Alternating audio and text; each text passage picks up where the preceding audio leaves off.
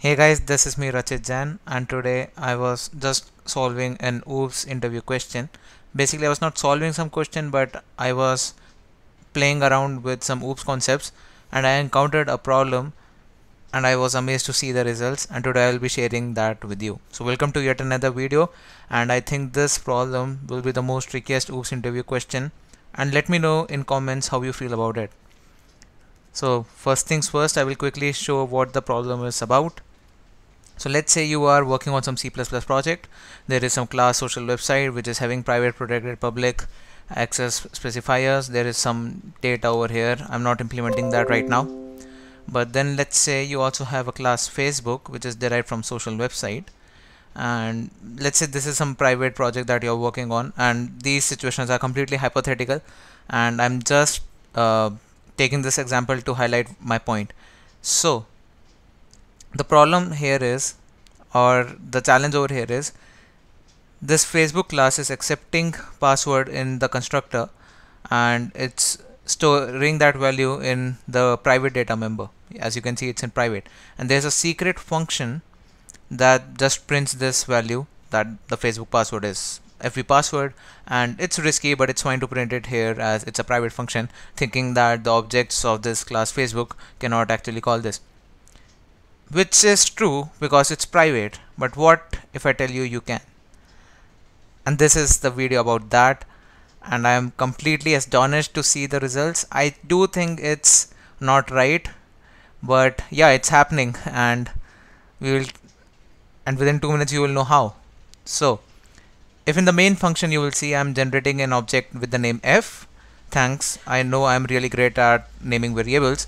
And then I pass and I just send this password in the constructor, and then I try calling f.secret, which should fail, but let's see, it's working, and there it is. It says void Facebook secret is private, so you cannot actually call that. And you might think that yeah, it's fine, this class looks fine, everything is good, and our password will be really a secret, and you cannot call that secret function. But that's not true. So I will not change this class, like I will not change anything over here, I will not make this public or anything, but still I will be able to call this function secret for this object f. Let's have a look how we can do that. So this is same example over here, let's dive into it. So we have class social website over here, and then I just added a virtual function. I'm not doing anything over here. I just add a public virtual function with the name secret, same signatures, void, and it's virtual. And now what I do is, for the same Facebook object that I had over here f, and there is my password, I created a pointer to social website, and Facebook derives from social website, and this pointer is now pointing to this object f. And now I just simply call pointer arrow secret, and what this will do, let's have a look. So if I run this now, secret was private, but now it prints it. So now my Facebook f object's secret function is invoked, and the Facebook password is this. It's risky, but it's fine to print it here as it's a private function. Now this statement is completely a joke to you. I'm actually astonished to see this result, but yeah, this is functioning, and this problem is beautifully capturing a lot of OOPS concepts which are asked in interview questions, like virtual functions, vtables, how they work, how access is decided when you are dealing with pointers of base class which are pointing to objects of some derived classes, and all those things.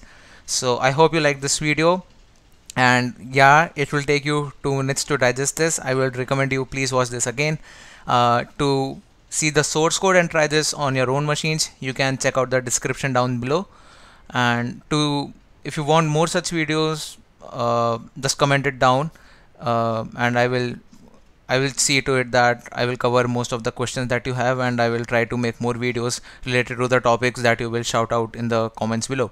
If you want me to start with an entirely new lecture series specifically based on OOPS programming concepts, object-oriented programming, and its related interview questions, I hope this video will get at least 300 likes, and then I will definitely start out a lecture series completely dedicated to this.